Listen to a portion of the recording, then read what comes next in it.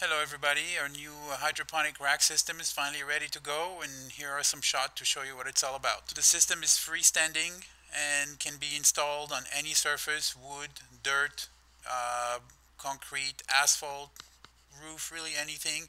It could be put against a wall, and it does not need to be anchored on the wall either.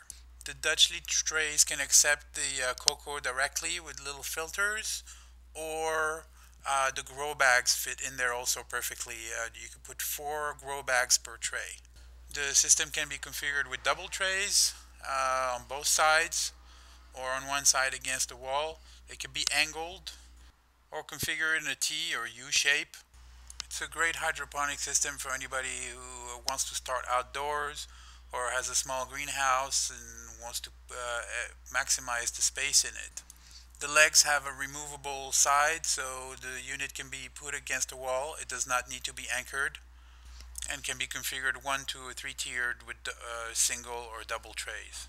Since it's so small when it's against a wall, imagine it against a fence all along a large parking lot. And here you can see it with the trellising tees for the hooks. I didn't have those the first day that I took the pictures, but the system comes with those as well.